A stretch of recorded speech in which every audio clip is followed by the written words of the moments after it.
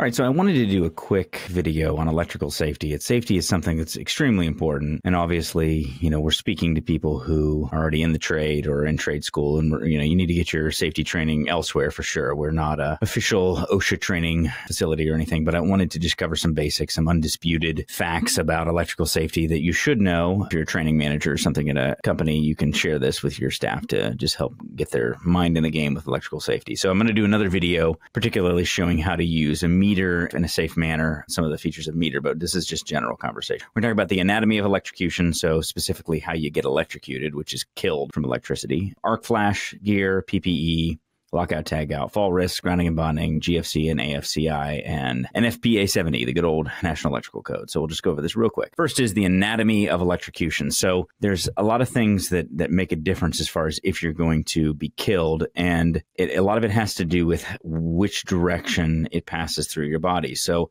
if it goes, through your head and down through your foot here, that's very dangerous because it's traveling all the way down your spine and through your brain and also across your heart. So that's dangerous. Arm to arm is dangerous because from an arm-to-arm path travels across your heart or very nearby. Path is very important, but one thing that a lot of technicians say, it's kind of silly, is they'll say that it's not the voltage that kills you, it's the amperage. And while there is definitely truth to that, when we're talking about working on high voltage electrical systems that are connected all the way back to the main distribution panel, back to the transformer out at the street, you have nearly an unlimited source of amperage. If you get hit with a taser, it's true that you can get hit with very high voltages and not be injured, but that's because if you're hit with the taser is amperage limited. So it's a high voltage, but it limits the amperage. There's only so much amperage can travel through. But our bodies are a very resistive path. If you ever took a ohm meter and measured between your fingers and hand to hand, you would measure a very high ohm resistance, usually in the kilo ohm or mega ohm scale,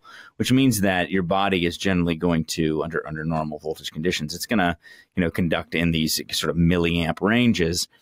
And even at very low milliamps, you can, have enough of an electrical shock that it can electrocute you.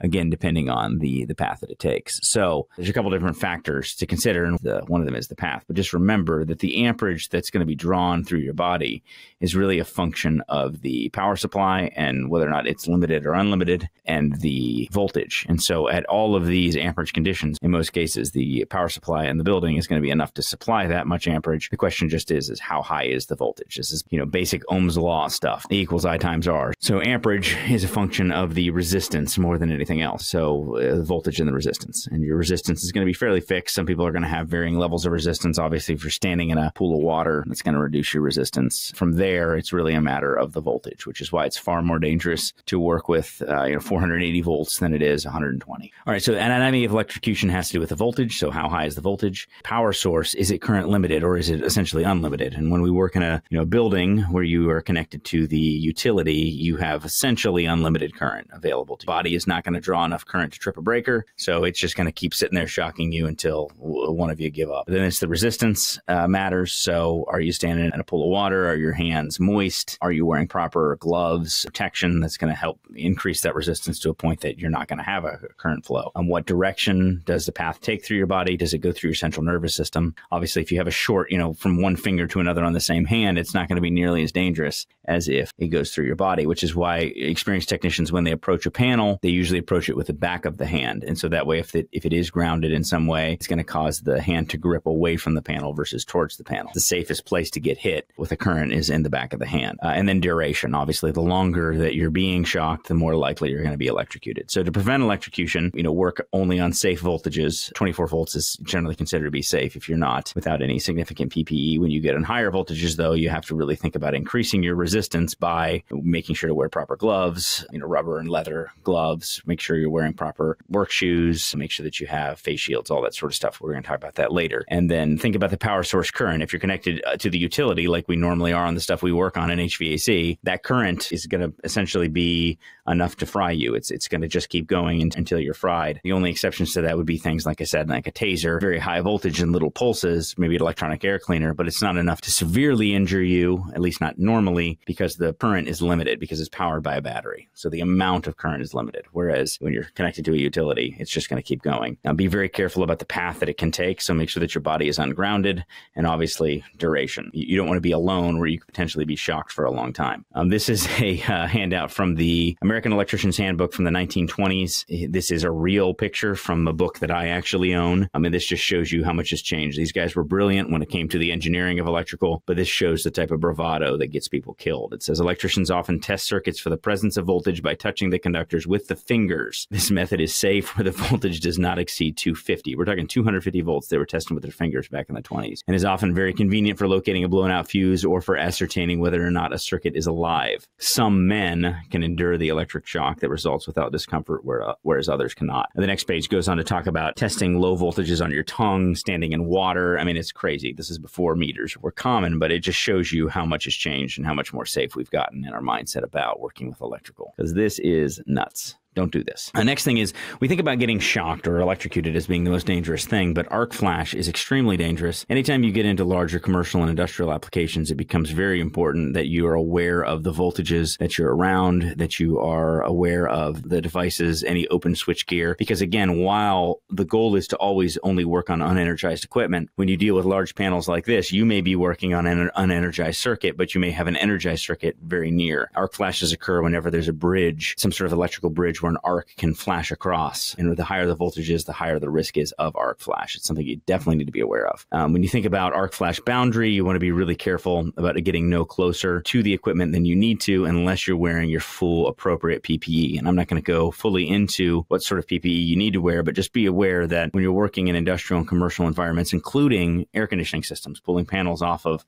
higher voltage air conditioning systems, you need to make sure that as you approach, you are properly covered with your personal protective equipment, which is what PPE stands for. There's all sorts of different categories of PPE, all the way from the very basics. No matter what you're working on, you should be wearing safety glasses and gloves, protective clothing, long pants, proper work boots that are well insulated, leather type work boots, all the way up to category 4, where you're wearing the balaclava and the face shield and the high calorie absorption, arc rating of clothing. This would be the most extreme, highest voltage applications. But in a lot of cases, working on, high voltage switch gear in a commercial and industrial environment, you need to be in this category 2 or category 3 range. Again, I'm not going to cover all the specifics, but it's good for you to be aware that this exists. And one of the most important things to have on your truck if you're doing electrical work is a lockout tagout kit. This is true of almost every segment of the industry. I don't care if you're residential, commercial, because for example, even in residential, you may do multifamily where you have to go between floors and you have to work on equipment that you're shutting off where you're not line of sight to the disconnect. And what a lockout tagout setup does is it allows you to independently lock a piece of equipment off at the disconnect so that you're the only one with the key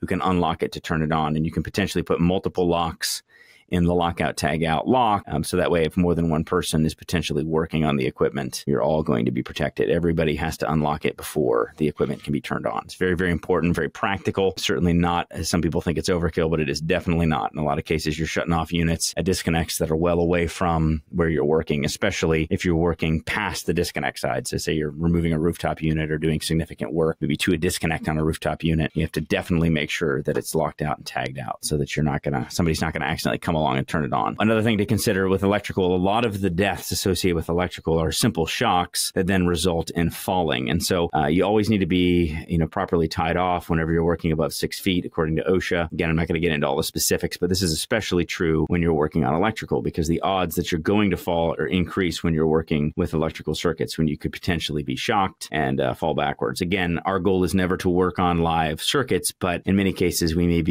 some of those things may be out of our control. You may have some other live circuits that are adjacent to where you're working and your shock risk increases. And so when your shock risk increases, if you're working off of a ladder on a roof, then your fall risk also increases. You need to be aware of that. And so it's very important whenever you're wiring up anything to make sure that it's properly grounded, properly bonded throughout the structure, but also keep in mind that in some cases when you're dealing, especially with convenience outlets, anything where there's potential moisture involved, ground fault circuit interrupter, GFCI, is important because like we mentioned, you could potentially be a ground one path and not draw enough amperage to trip a breaker. And so a GFCI basically looks for imbalance between neutral and the hot. Again, this is for 120 volt circuits primarily. Convenience outlets is where you're going to see this more than anything else. But it's important to understand what they do and why they matter. And this is important when you're working with, extension cords and that sort of thing, which comes up a lot in the trade. GFCIs really will help protect you because, again, like I said, you can create a path to ground where it's enough to electrocute you, but it's not enough to trip a breaker. GFCI, by monitoring the difference between what's going in and going out, and if it sees an imbalance, then it knows that there's some leakage to ground and it can trip. Arc fault's a newer thing. I just don't want you to confuse it with GFCI. Arc fault actually uses a circuit board inside the breaker that looks at the potential or the possibility of arcs. And so if it sees a signal or a signature that looks like that there's an arc in the circuit, then that will trip the breaker. That's more for bedrooms, that sort of thing, to help prevent fires. So, GFCI is there to help protect you from being shocked or electrocuted. AFCI is there to help prevent things from burning down. So sort of different functions. And then finally, all electrical installations should be made according to the NEC, National Electrical Code, which is also known as NFPA 70. That's the National Fire Protection Association Standard 70. That's the Bible for proper electrical installations. And their goal, of course, is to prevent people from getting electrocuted, prevent fires, and then also prevent arc flash. But arc flash is more so covered by OSHA. So finally, let's just kind of sum it up. You got to be really careful about not working on energized circuits. You want to make sure to wear proper PPE. That's things like gloves, face shields, proper leather shoes, things like that to prevent you from getting shocked. Make sure that you understand that you could have a shock that would be well enough to kill you that's not necessarily going to trip a breaker, and use all the best practices to prevent yourself from being injured. So that's the basics here today. Like I said, I'm going to do some more hands-on demonstrations to show you how to use electrical meters to help keep you safe. Hopefully you found that helpful. Thanks for watching.